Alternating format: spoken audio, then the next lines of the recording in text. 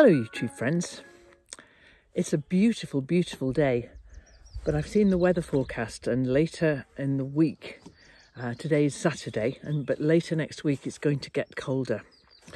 And so today's the perfect day to just do an inspection of the hives.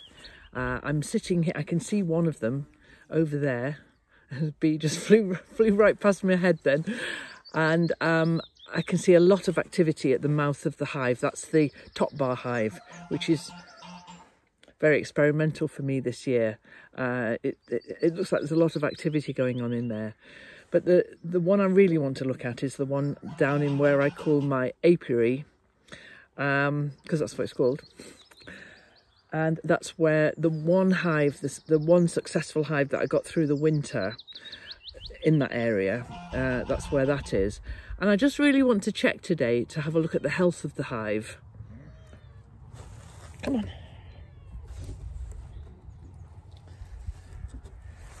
on. I just want to see, well, I want to see quite a number of things. So I find it quite hard to film when I'm inspecting the bees, but I'm going to try today. I'm just going to try and set the camera up. So I film all of these little videos for you guys on my phone, which means that as soon as I've got my gloves on, I can't actually do the touch screen. So I've brought this camera out with me today. This is my other filming camera, and I think it's got a full battery. And I can turn this one on and off with gloves on. So I'm going to try and set it up so that I can set the camera up so that you can see what I'm doing. And if I manage to get some film, I do. And if I don't, then at least I've tried. But this is what I'm going to do today. She's a skitty cat, isn't she? Come on, get out of the way. There, good girl. So the first thing I've got to do then is light my smoker. Actually, that's the second thing I've got to do. The first thing I've got to do is get myself into a really good headspace. Because if ever you go and inspect the bees and you're feeling rushed or cross about something or anxious or worried, they'll know, they'll pick it up. And so I was inside earlier on, having just looked at the weather forecast, and I thought, this is a good day to do the bees. Am I in a good mood to do the bees? And I am. And I'm feeling really at peace with the idea of going down to open up the hive and see what's going on down there. But if I wasn't feeling that way, I wouldn't do it. So that's the first thing you have to do. Second thing then is to light the smoker. And so I use newspaper, bits of old egg box, and then what else have I got in here? Dry pine cones. So I'm going to come on, Rita. I'm going to light the all I really need here. I've got my hive tool. This is a great piece of kit. It's so this end here is great for, because what the bees, I love bees. I'm going to talk about bees a lot, aren't I? The bees stick everything together just to make it all kind of like secure for themselves with something called propolis, bee glue. Propolis has got a lot of really good health-giving properties. And well, that's another, yeah, a lot of medicines, alternative medicines have got propolis in. And so collecting propolis is a good thing to do. I'm not doing that today though. So this end here then helps me to crack open wherever the bees have stuck together with propolis. And then this end here helps me to loosen off the frames, because there's those 11 frames in the box there.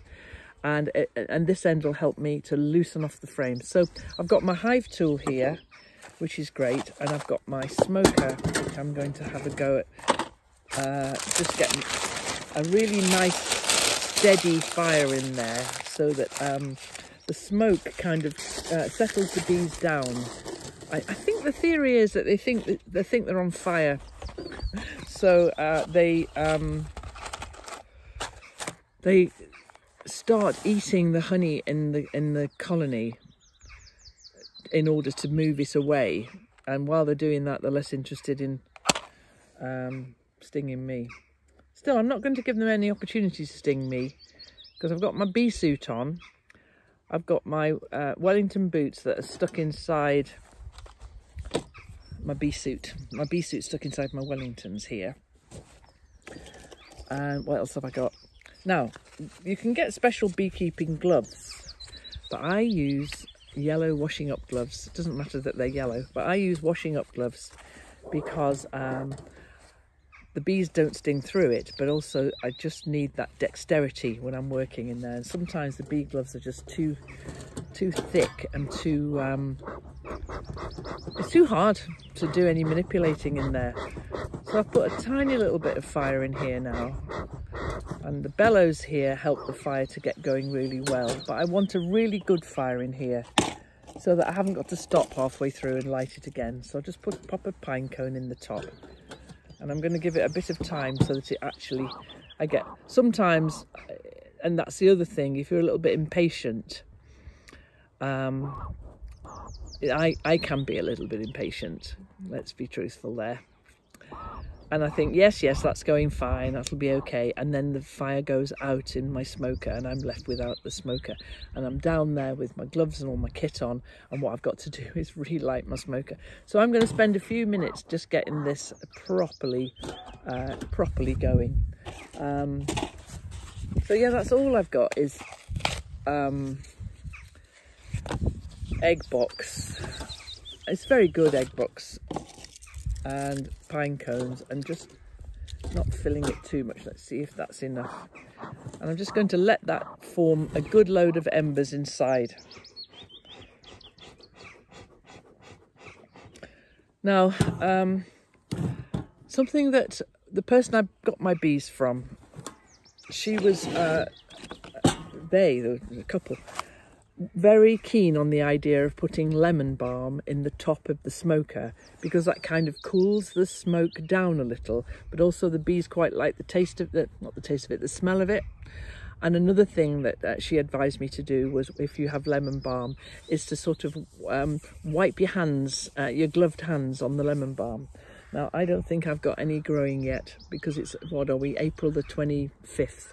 So there's no, I haven't got any, but I might, there's loads of other stuff growing down there, and it might be that I put a little bit of greenery in the top just to cool the smoke down a little bit so that it's not too hot.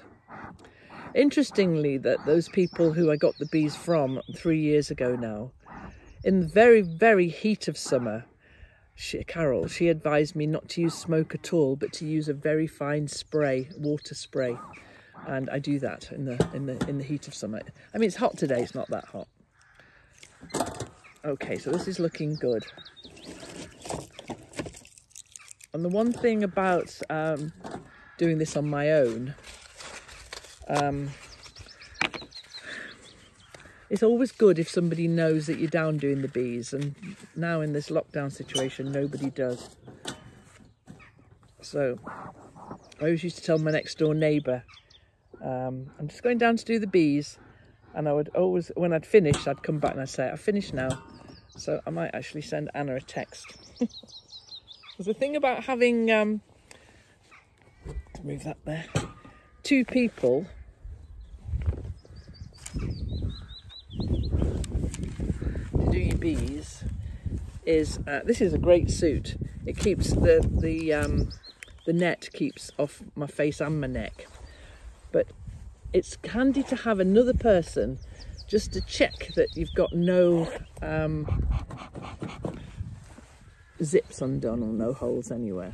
But I haven't, so I'm just going to be super mindful.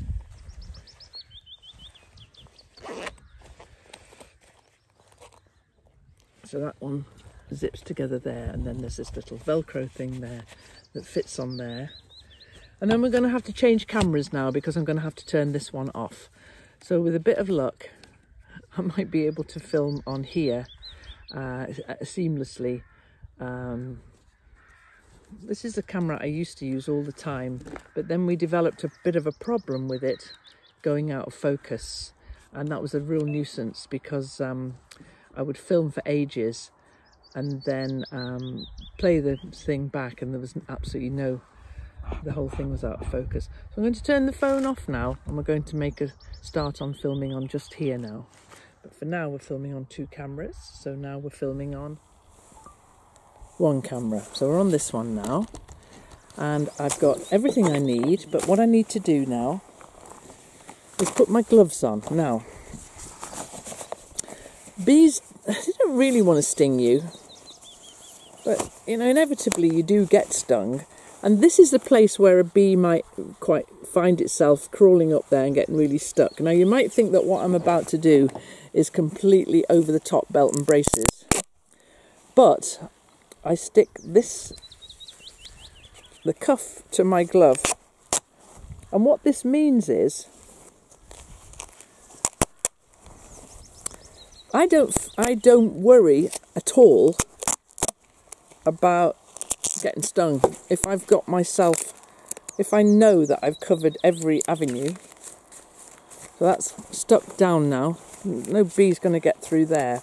But if you look at, if I put this one on and show you,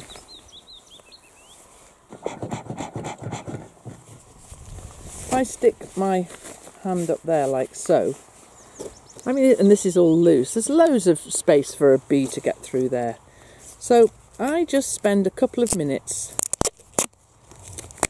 doing this so that I can then forget about it. The nuisance of it is it's hard to get it off at the end. And don't do it too tight, otherwise you'll cut your circulation off. Okay, and I know, you know, as I say, that might seem a little bit over the top, but I don't need to worry about my wrists now. Right then, so let's just check. We'll put a bit more egg box in this smoker.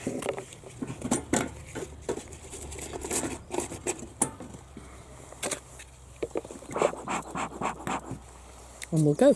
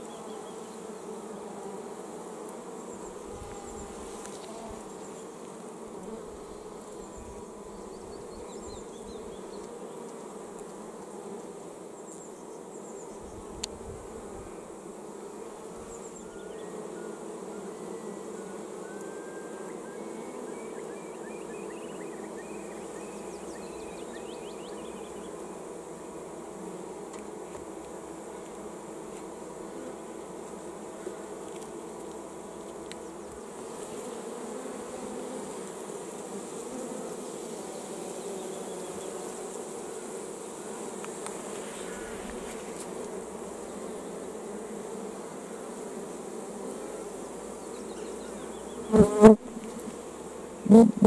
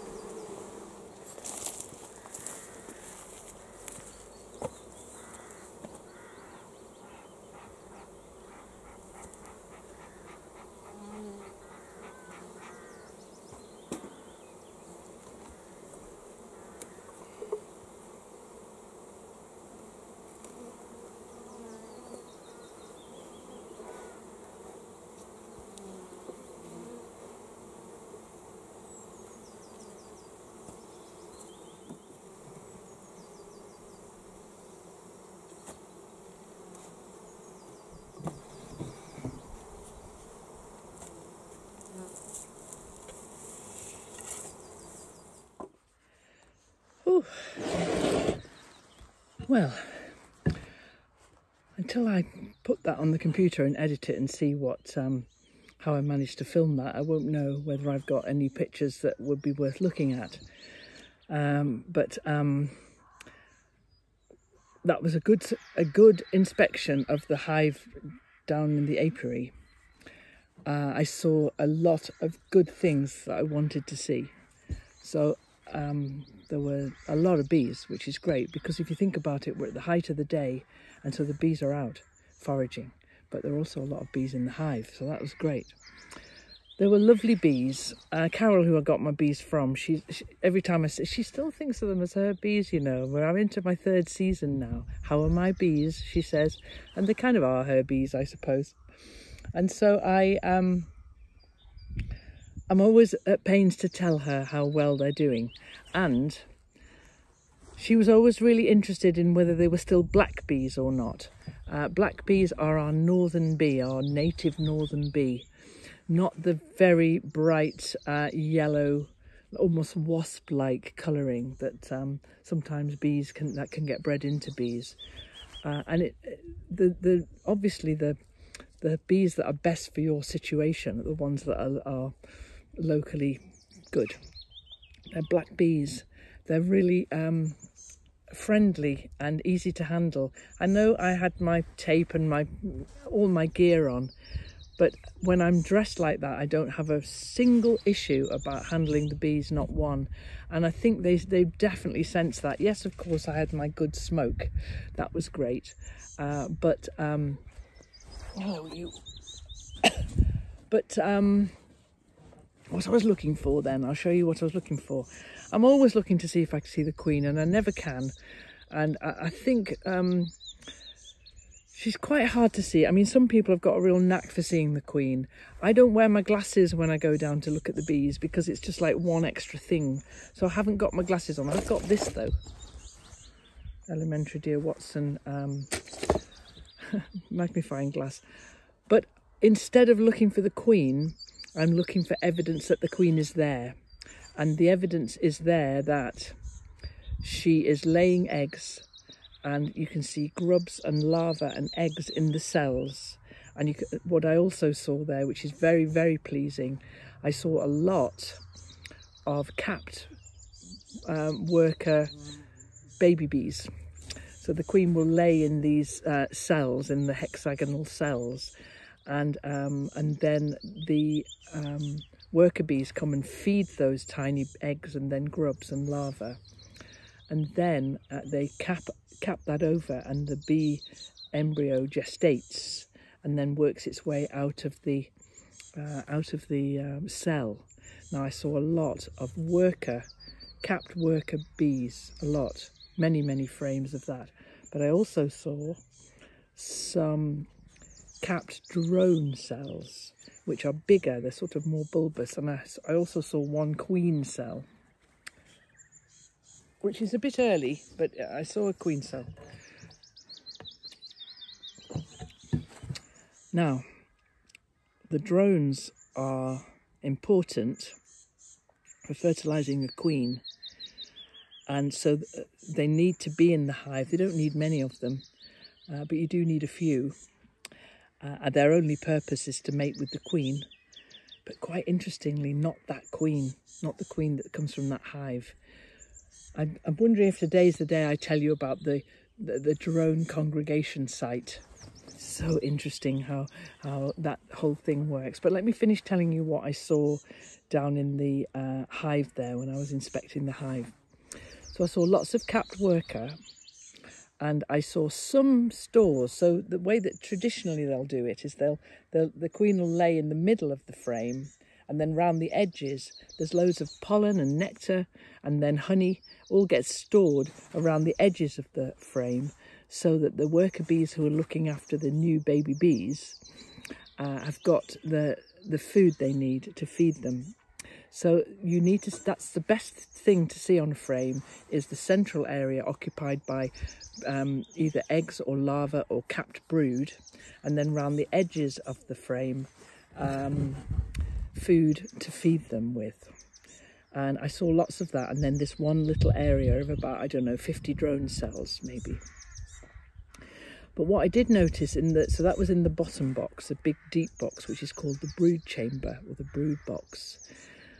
But then in the top box, which is where they store honey, because really all a bee wants to do is get itself through the next winter. So they put lots and lots of stores down, and I come along in the artificial way that a beekeeper does and takes those stores away later in the year. But I do need to see that they're building up plenty of stores. And what I saw was a lot of activity in the brood chamber and not much in the super. So I did what I've read about, and between those two boxes there's the queen excluder, which is that green mesh thing, which allows the worker bees to get through really easily, but the queen can't get through because she's too big. And so the queen excluder prevents the queen from laying eggs in the top box, so that if you do extract honey from that box, it won't be full of grubs and bees, and it won't be full of eggs that the queen's laid, because you don't want to contaminate your honey with the queen's reproduction. So that's what the queen excluder is all about. But I've been reading more and more that I want to establish this colony. It's got a lot of bees at the moment, but I want to give them more space so that they feel like, the queen feels like she's got more laying space. So I've taken the queen excluder off, which means that she might move up into that top box now and start laying in there. And there's a couple of reasons why I've read that that's good. That box was pretty full, and when all those worker bees emerge, there's an opportunity there for the hive to think that they might split off and go their separate ways and then swarm, take half the bees away and swarm and leave the other half. So you're depleting your numbers of cells, of bees. So by giving her another box so that she has access to it, I just took the queen excluder off. She can go upstairs now and lay upstairs if she wants to.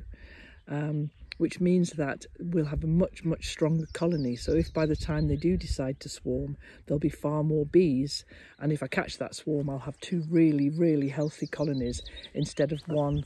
The worst case scenario would be that it was a middling sort of hive that swarmed and left behind a sickly load of, sort of half a load of bees, and I lost the swarm.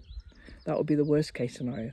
Best case scenario would be that I allow her to move up and lay in the top box, make a load more worker bees, and then either practice swarm prevention measures or force an artificial swarm.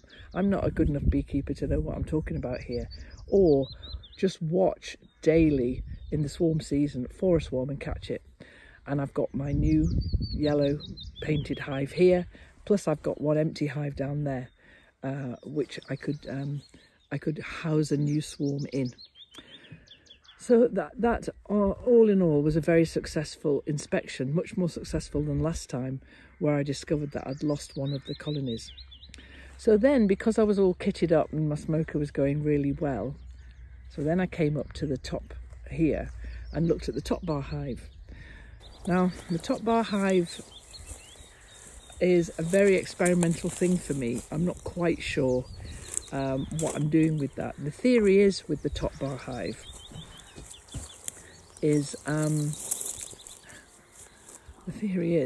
that the bees live, so the bees go into the entranceway here, and they start to build their brood chamber, and the queen will lay the eggs, and the workers will look after the eggs, and they start to build it and like this. So this is the entranceway, and the brood chamber starts here, and then the further back you get, and they build their own honeycomb down, which is, there's no frames in there, so they just build more and more. The more the queen lays eggs, they accommodate her until eventually that whole top bar hive is full, but all the honey is at one end and all the bees and the brood chambers at this end.